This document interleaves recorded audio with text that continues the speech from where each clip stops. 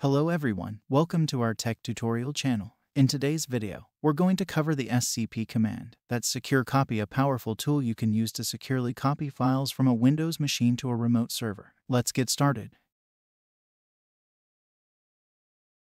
This is my remote Linux machine, and I want to transfer some files to the root folder.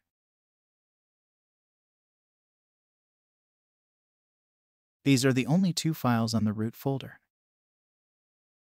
First, let's confirm if we already have SCP installed. Open your Windows PowerShell and simply type SCP. If you get a response saying usage, SCP, that means it's already installed. Let me arrange the windows side by side so we can easily see what I will be doing in both windows.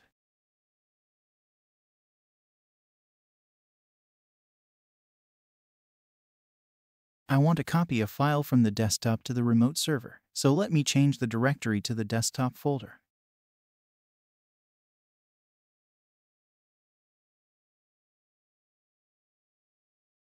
Use the following command to list the files in the folder, so I will transfer the command.txt file to the remote Linux server.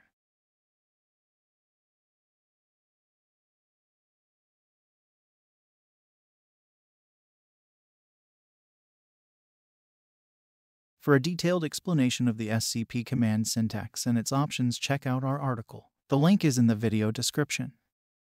So here I have typed SCP, then the file name. Since I'm already in the desktop directory, there is no need for me to type the file path or the complete path where the file is. You have to know your username, that is your username on the remote server, even the IP address or host name of the remote server, and directory, that is the path where you want to copy the file to on the remote server.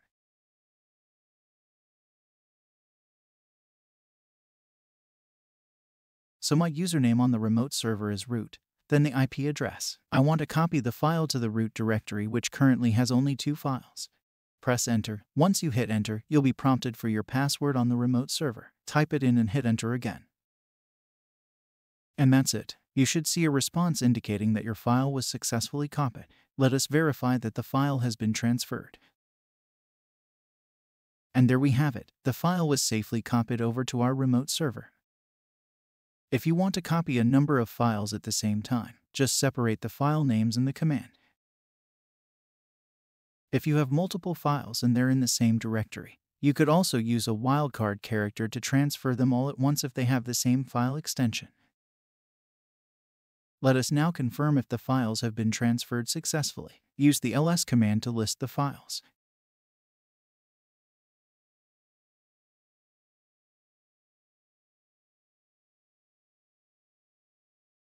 Let us now learn how to copy an entire folder from our local Windows 11 machine to a remote server. I have a folder named Books that I want to copy to my remote server. Add Option R if you want to copy a folder. To copy a directory or a folder, we need to use the R option, which stands for recursive, allowing us to copy all the files and subdirectories in the folder we want to transfer.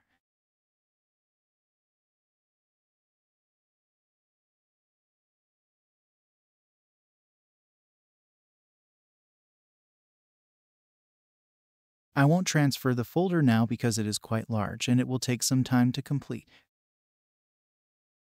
Let us now do it in reverse. We're going to securely copy a file from a remote server to our local Windows 11 machine. I will copy the update.txt file from the remote machine to the Windows 11 local machine.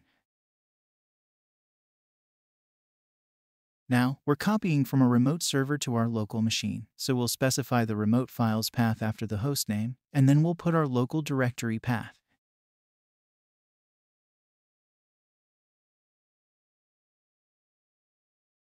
I have put a dot at the end of the command because I'm already in the local folder desktop.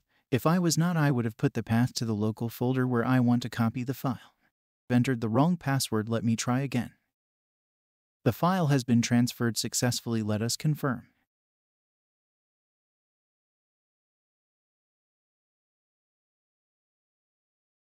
And that's how you use the SCP command to copy a file from a Windows 11 machine to a remote server. If you found this video helpful, be sure to like, share, and subscribe for more tech tutorials. And if you have any questions, drop them in the comments section below. Thank you for watching, and we'll see you in the next video.